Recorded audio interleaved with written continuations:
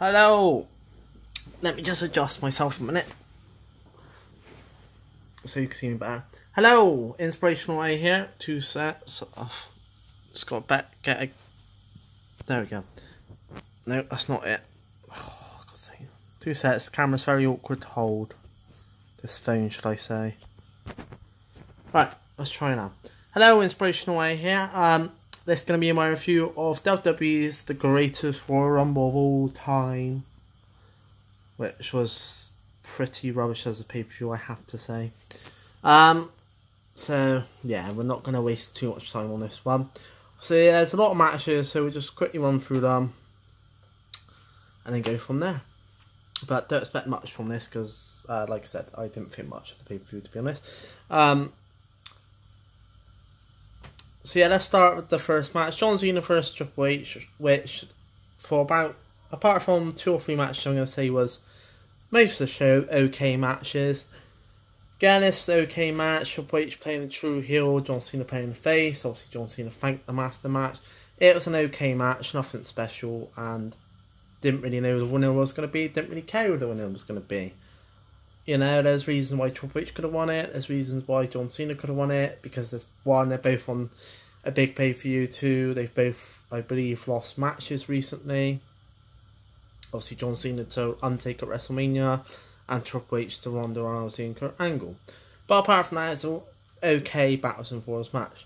On to the next match, and no really winner, the true winner of this, because none of them get anything from it.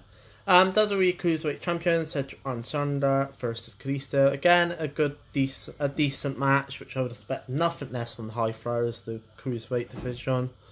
Obviously, you know, Cedric Alexander's just won the belt, so it's obvious he's going to keep it, not going to lose it. And plus, this match I think was made like a week before the pay-per-view, a last-minute match made. So it's obvious Alexander's going to win, but apart from that, it was an okay match. Nothing really special to say about it. Which is, like I said, the theme of quite a lot of these matches. Welcome Matt Hardy versus Bray Wyatt beat Cesaro and Sheamus. Again, it's obvious because Cesaro and Sheamus have been drafted to SmackDown, so they're obviously going to go after the SmackDown Tag Team belts now. So why the hell would they win the Raw? It wouldn't make sense.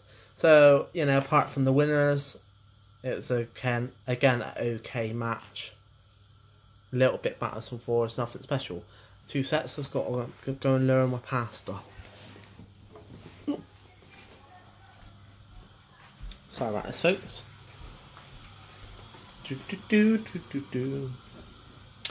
So, yeah, nothing special, as I was saying.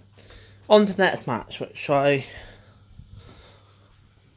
will say now. United States Champion versus Jeff Hardy versus Jinder Mahal. Again, it's very obvious Jeff was going to win because they're not going to let this Intercontinental belt and the United States belt be on Raw. Obviously, Jinder's just been drafted to Raw. Jeff Hardy's just been drafted to SmackDown. So it's obvious he was going to win the match.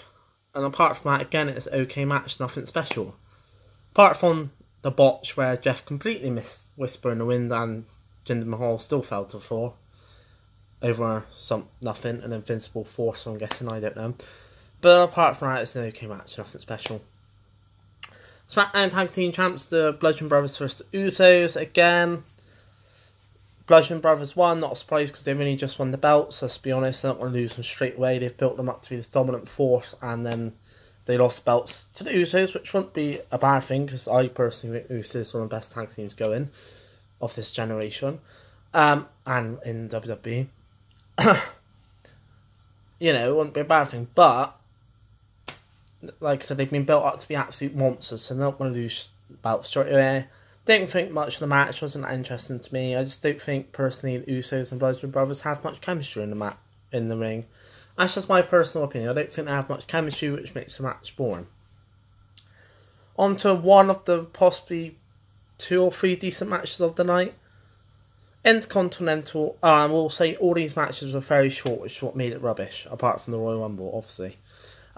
Intercontinental Champion Seth Rollins versus The Miz, Finn Balor, and Joe. Again, it's a decent match.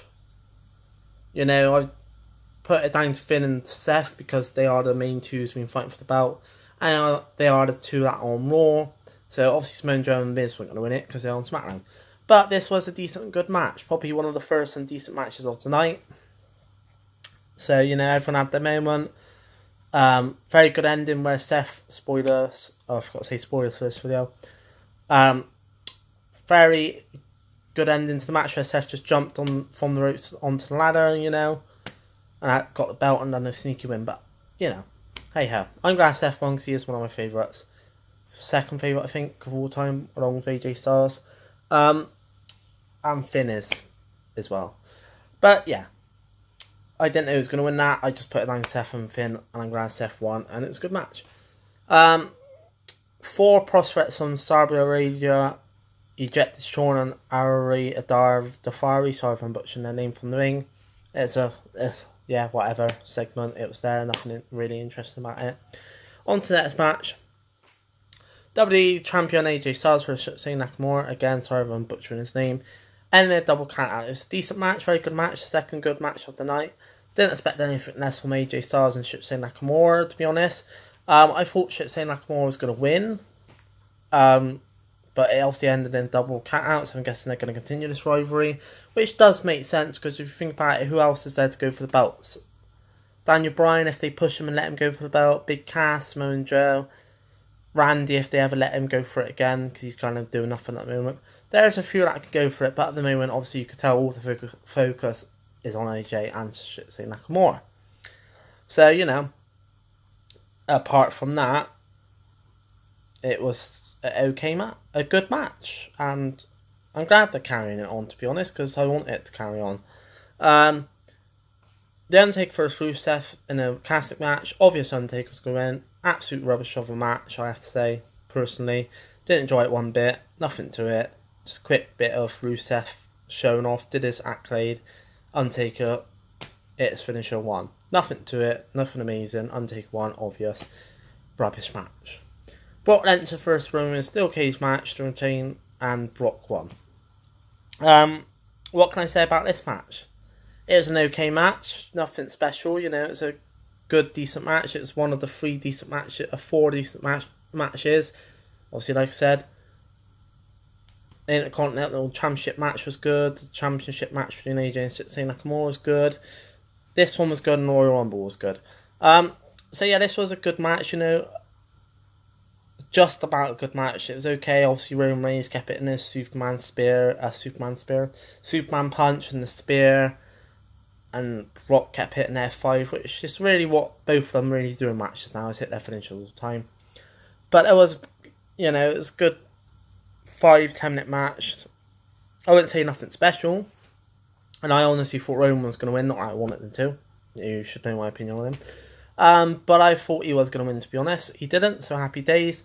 But apparently it was a botched ending anyway, and Brock was meant to lose the belt because Roman touched the floor first. I don't know. It's just another way to extend the storyline, isn't it? Let's be honest. But yeah, a good, decent-ish match. Now I correct myself. I said it was good matches. They was decent matches. The only good match was the ladder match, and AJ versus Shane Nakamura, and the Royal Rumble. Those 3 were good. Brock versus Roman was okay, decent, and all the rest were just, yeah, whatever. So yeah, Brock won.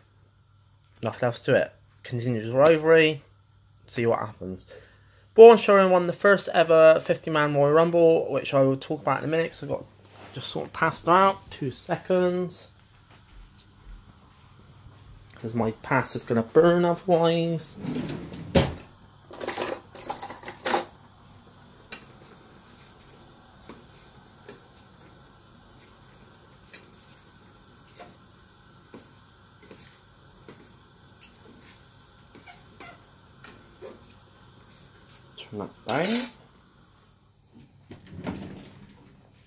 Yeah, so as I was saying, Braun Strowman won the 50-man Royal Rumble, the greatest Royal Rumble of all time, whatever you want to call it. I'm glad he won, because I am a big fan of him now. I think, like most people, wrestling fans, didn't like him, but he's grown on us now. I think, he does need to be face of the company. I agree with that. Not Roman. And he just puts on matches, he's out to entertain. He has, his character down to a T.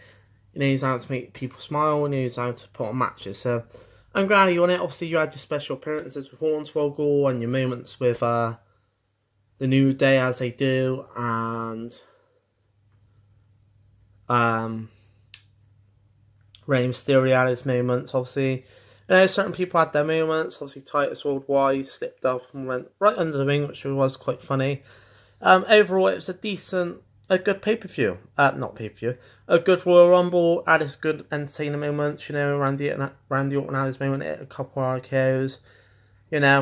Daniel Bryan, fair play to him, lasted from number 1 all the way to the last 2 or 3, I believe it was. For Big Cass eliminated them, so fair play, because I think his record was an hour and 15 minutes, something like that. So fair play to him. They at least let Daniel Bryan have a moment. There's nothing else really to say. Good match, and glad with the winner.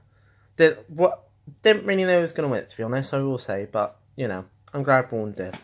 So overall, I am saying it was a okay pay-per-view, nothing special, just about made it okay, with a few decentish matches, but again, like I said, nothing special. So that is it for this review. As I always say, comment if you disagree with anything. I'll be back tomorrow for a streaming session on Burnout Paradise, and Thursday I'll be dropping my review of Infinity War, which all I'm saying for now is amazing. So don't watch that if you don't want to be spoiled. And then Friday, a bit more streaming, and then that's it until next week. And just a quick update on Batman books. I have literally managed to get through to the company finally, and I'm going to be trying to order a big bulk of the books when I get paid, or when my wife gets paid if she lets me. Because I am about 7 issues behind now, which is annoying, don't get me wrong. But I am find a way to do it, so I just got to wait until I get paid, and I'm going to order a big bulk of them in a row, and then that'll be a series that'll be back on my channel and continuing. So apart from that, if I don't see you in the stream tomorrow, I will see you on Thursday's review of Infinity War. Inspirational 8 out.